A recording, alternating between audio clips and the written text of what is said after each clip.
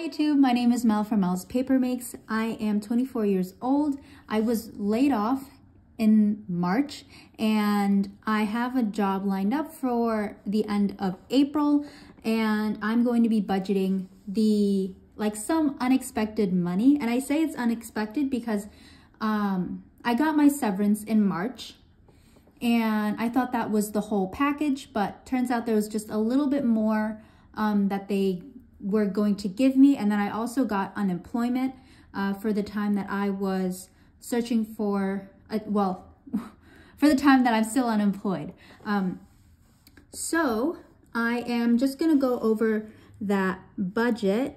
And if this is the first time you are seeing my channel, hello and welcome. If you are also a budgeting channel, please leave me a comment down below so that I can check out your channel and hopefully other people can check out your channel as well. So I was supposed to start my new job this week, actually, the time that I'm filming this, but it got moved back just a little bit, but that is totally okay with me.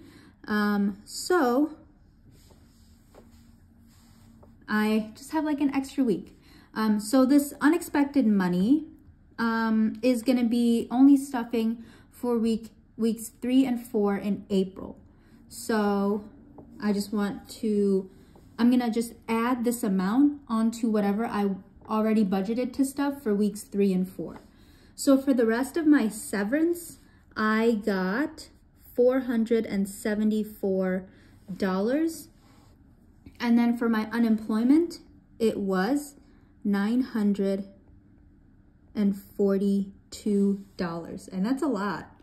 So this is quite a bit of unexpected money. I'm gonna move everything over so you can see my calculator, my lovely calculator, and in total I have $1,416. I'll let you know that I have everything budgeted for bills already. I have my minimum monthly payments for my car loan and my student loan.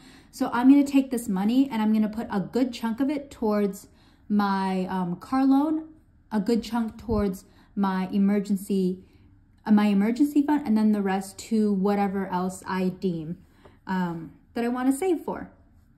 But before I get into all of that, in my previous video, I went and walked through my budget sheets. So I recently hit 1,000 subscribers and I wanted to give back to the community. And some people do gift cards, some people do products from other Etsy shops, but I wanted to do something that everyone can kind of benefit from. So this is just a quick overview. I have some savings challenges. I have my budget breakdown that I use. And I think this is a budget breakdown that I use. But then I also walked through a more in-depth budget breakdown. I have a few variants of it. I have a transaction log, a week by week, a bill breakdown, and a quarter overview, just quickly looking over everything.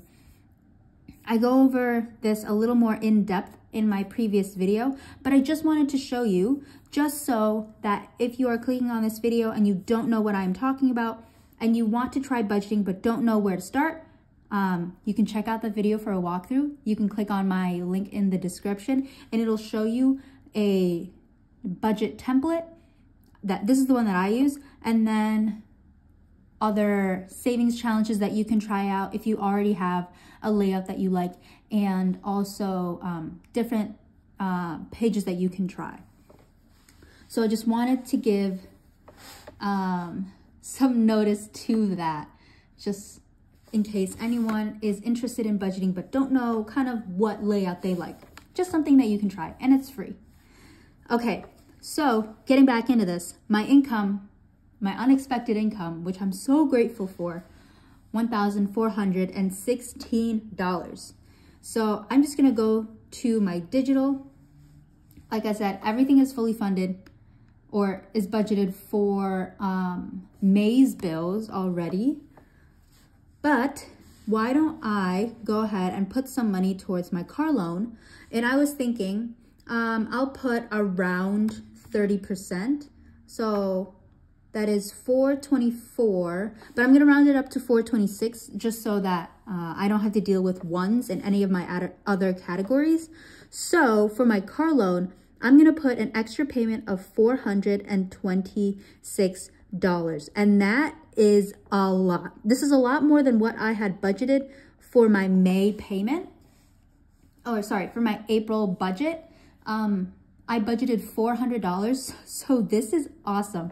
And my minimum monthly payment is only $300. My goal this year is to put $4,500 towards my car loan to put me at $7,500. And this payment will actually, in April, I will reach under $10,000, and this one will even put me even more under $10,000. And I'm just super excited because I feel like once I get to under $10,000, I will just get so motivated to really pay that car loan down, because it's a pretty high interest rate. It's my highest, it's 7.5. And then after that, I only have to worry about my student loans. And I am really excited to be close to paying this off. I'm just really excited. And I'm very proud of myself for having paid off that much. And I'm only a year into my loan. And I'm really excited. Okay, next, this is my daily cash. I have mini cash envelopes that I use for everyday spending. And I don't really need anything. But I do want to give myself a little bit more eating out money and spending money, just because this is really unexpected. And I do want to give myself a little bit. So I'm just going to put $30 in total here. And if I subtract it, I am left over with $960. Now I want to put a good chunk towards my emergency fund. I think by the end of April, I have $9,600. My goal is to get this to $10,000. So why don't I just go ahead and put $400 towards it, and I'll just fully fund it by the end of April. That is crazy to say because I was fully expecting to fully fund it by the end of the year. I will do it after the first quarter. That is crazy to me, but I have this extra money. Why don't I go ahead and just put it towards my emergency fund? All right. And that emergency fund takes care of 3 months of expenses if I lose my income, which I did. Thankfully, I didn't need to tap into that because I did get severance and I was a little ahead on my bills. So I was totally okay. And then I'm going to put some money towards medical. I'll just put $20 just because I am going to need some more allergy medication or allergy medicine. It is springtime. There is a ton of pollen out and I want to take my walks, and I want to take my walks while being able to breathe. So I'm just going to put some money towards medical so I can get some allergy medicine. And in total, my savings portion has $420. I'll take that and subtract it from the $960, and I'm left with $540. All right. Now my gym, this is all okay. This is fully funded. I want to put some money towards my Roth IRA. None of this went into my 401k. I haven't been able to put anything into my 401k for a month and a half now. So I've been funding my Roth IRA. So I'm just going to put $80 towards it, and 80 in total. So I'll subtract 80. I'm left with 460. 460. And I kind of want to split it up between my sinking funds and my grouping binder. My grouping binder is basically just another savings binder, but I'm saving for specific categories within these bigger categories. I kind of want to split it between the two. So if I just divide that by 2, 230. Okay. So my goal is to have $0 left over because I want every single dollar to have a job. So here's what I'll do. these are all my sinking funds. It's not a ton. Well, it's actually a good amount because I'm still focusing on my debt payoff. How I'm gonna do this is, okay. Well, I want to put some money towards toiletries because I do need to get some products. I need to get some sunscreen. Wear your sunscreen if you do not. Even though it's cloudy, still wear your sunscreen. It's very important. So I'm going to put $20 in here. I do need to get sunscreen and some face lotion. You know, I kind of want to give myself 100. Here, I need to get a new bike helmet. And this is just really unexpected and expected money. And I could put it towards other things, but I kind of want to be a little, maybe it's selfish maybe, but I kind of just want to give myself some money. I've really been restricting from my spending in the last month and a half. And I think I worked hard to get a job in a month, and I think I deserve it. So $100 is just gonna go to me to do whatever I want with. I can save it to get something in the future, or I can spend it. I might spend some of it because I brought my bike up from my hometown and I want to get a helmet so that I can start biking to work whenever it gets really, really nice out. So I want to do that.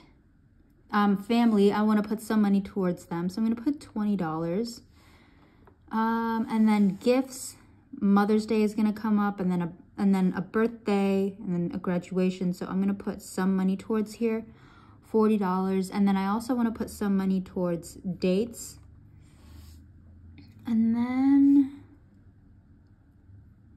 I want to put some towards, this is a savings challenge for me basically, for race tickets. I am a motorsports fan, so I just want to get some tickets to go to a race in the summertime. So let me see what this is looking like right now. So I have 20, 40 twice, 100, and then 20 twice. 240. So pretty good. And I think I will just keep that. Okay.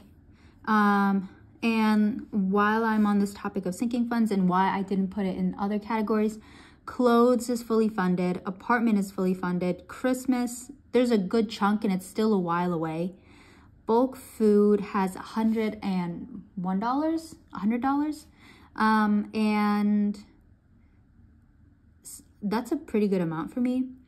Hobbies, I don't think, I can just pull from my spending if I want to spend in hobbies. Mel's Paper Makes is my Etsy, and I already am putting some money in there because I got paid from the last month. And then household has $35, which is I think a good amount to have in there. Okay, so let's see how much I have for my last category.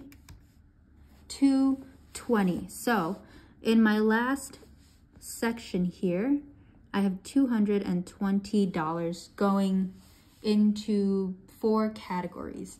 The total should be $220 as well. I don't want to put anything towards my car because it's a pretty good, I already put $200 towards it this month. And then the rest of this, I want to put $100 towards travel. And then 120 left. I think I'll just split it between my friend's wedding and moving. All right, so that is pretty good to me. And I know that totals $220. So now I get to see how much, I like to do just a quick summary to see how much goes where. My daily cash, I put $30 here. Savings is $420 because I can see it here. Monthly expenses, those was $80. Leftover, nothing. Grouping, $220. Sinking funds was $240. And then my digital, $426. So there is that. And this column off to the side here is to see percentages. So I will take the amount on this in this column and divide it by my income. So for digital, I have 30.1%. So 30.1% of the income is going towards digital, and that's going towards my car loan. I'll do that with digital cash. That is 2.1%. Savings, this is going to be a big chunk as well. 29.7. My monthly expenses, 5.6. My sinking funds is 16.9. And then my grouping binder has 15.5. Okay. So as you can see, around 60, actually, let me add this up first to make sure I kind of did everything correctly. This is just a final gut check, and I'm expecting this to not be 100% just because I did do some rounding, so I'm expecting some error. And we did get some error, so 99.9. It's not 100%, but it is close enough because I was expecting error. So if I just do a quick gut check or a quick overview into everything, based on my summary, my income, $1,416, and I can see that I have 30% going into my car loan. I'm saving 30% to go, almost 30% to go into my emergency fund and my medical. I am spending really 2 plus 17, that's 19%. I'm spending around 19%. And then I'm putting 5.5% to my Roth IRA, and then 15.5 into my short-term savings. So I'm saving a really big amount. I'm only really spending about 20% of it.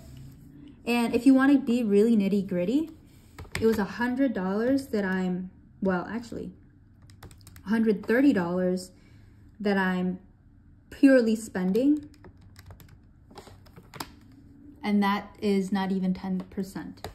So I'm spending around 10% of this, like unexpected money, and I'm pretty proud of it. And I'm saving a pretty big chunk and putting the rest towards my car loan. So I am pretty content with where this is going.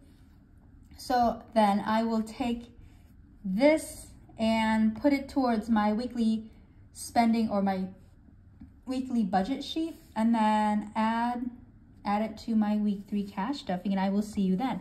But remember, if you are wanting to try out budgeting and you don't know where to start, please check out my 1,000 subscriber freebie giveaway. It's linked in my description. Check it out if you want, and check it out if you want to try some savings challenges.